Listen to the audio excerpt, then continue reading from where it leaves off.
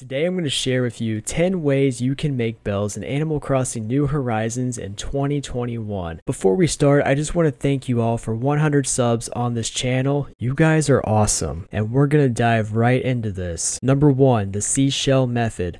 One of the quickest and easiest ways to get instant bells during the beginning parts of your Animal Crossing journey is to sell seashells. Seashells are worth a significant amount of bells, and they spawn every day, typically every hour. I just made an easy 4,000 bells in only a couple minutes just by picking up seashells along the shore.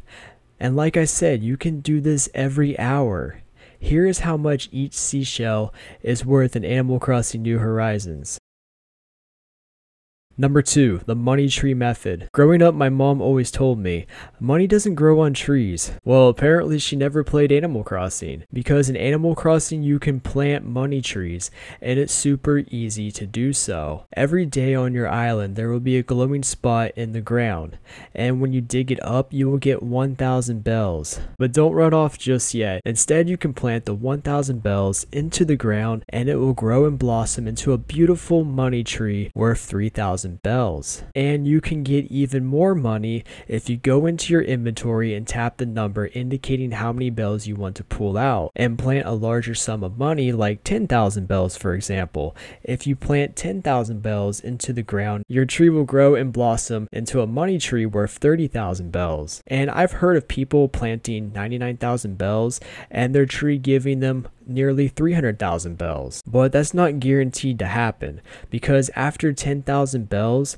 the spawn rate for the higher amount decreases. So that means after that, it's only a game of chance. By planting 10,000 bells each time, you're always guaranteed 30,000 bells. Number 3, DIY crafting. Crafting is another way to make bells in Animal Crossing, and you can make up to 2, even 3 times more bells by selling crafted items instead of selling the resources. So for example, we'd sell for 10 bells each, and you need 15 weeds to make a leaf umbrella. So if you just sold 15 of your weeds to the Nook's Cranny, you would only make 150 bells. But if you craft them into a leaf umbrella, you'll make 300 bells, which is twice the amount of bells. Number 4, the hot DIY item. So your Nook's Cranny will also buy a hot DIY item every day that is completely random. They will offer you double the usual price for that item. Today the hot item was a log garden lounge, and I just crafted up a bunch of log garden lounges with some spare wood I had just in my storage, and I literally made an easy 30k just by doing that. This method works best if the material is really easy to get, or if you just have the material just laying around. You can make a lot of bells pretty quickly just by doing this. Number 5, the fruit method. Fruit is an awesome way to make some passive income in Animal Crossing. The native fruits that are on your island when you start the game, they aren't worth that much. They are only worth 100 bells per fruit. However, the fruits that you can get that aren't on your island, like the non-native fruits, they are worth so much more. Non-native fruits are worth 500 bells per fruit. Big difference, right? That means each non-native fruit tree that you plant is worth 1,500 bells per tree. So let's say that you created a small orchard filled with 100 non-native fruit trees. You would make 150k each harvest, and you can harvest the fruits twice a week, so that means you would make 300,000 bells each week with only 100 non-native fruit trees. And there's no limit to how many of these trees that you can plant on your island, so you can make even more money if you wanted to. So how do we get all these different non-native fruits? Well, there are a couple ways to get different fruits on your island. Your virtual mom will send you a non-native fruit in the mail just a few days after you start your game.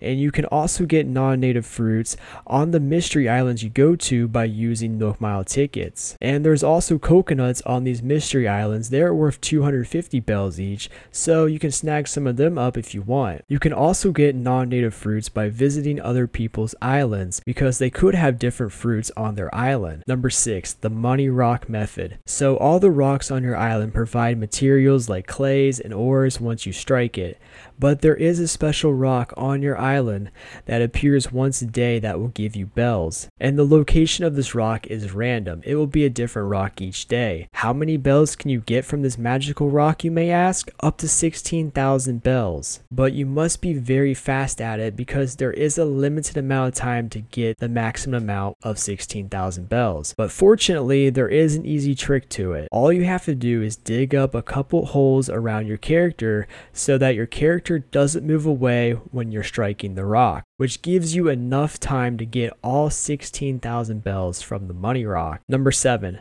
Sell fish, bugs, and collect fossils. You can make a pretty good amount of bells just from catching fish, bugs, and collecting fossils in your Animal Crossing New Horizons island. I always like to donate the first one of everything to Blaffers in the museum, and it's very possible while you're on the hunt, you might find some fish or bugs that are worth up to 15,000 bells. Number 8. Turnips. Now, if you're new to the series, you might not be familiar with turnips. Basically, the whole concept of turnips is to buy turnips at a low price and sell them for a higher price. You can get turnips from Daisy May. She shows up at your island every Sunday morning from 5 a.m. and she stays on your island till around noon. And the prices range from 90 bells up to 110 bells per turnip. I've made millions of bells so quickly from turnips. I'm not going to go too deep with turnips in this video because I already have a few turnip guides on my channel. You can check them out after this video. Don't click away just yet because I have some more advanced methods that you should know. Number 9. Nookazon. Next up, we have Nookazon, which is basically the Amazon of Animal Crossing. You can sell any kind of Animal Crossing item on here. You can clean out your storage and sell or trade items that you aren't using or never plan to use and sell them on Nookazon and get up to 10, even 20 times more bells than you would if you sold them at your Nook's Cranny. And you can also sell your unwanted villagers on Nookazon and do services for people like weed cleanup. It's pretty cool. I have a couple videos about Nookazon on my channel that go into more detail. Now, the last method that we're going to go over to making bells in Animal Crossing is the duplication glitch method. Yes, you heard that right. There's actually a way to duplicate your items in Animal Crossing, and the possibilities are endless. You can duplicate pretty much anything like Nook Mile tickets, bells. You can even duplicate the most expensive item in the game, which is the Royal Crown, and that sells for 1.2 million. So imagine that you duplicate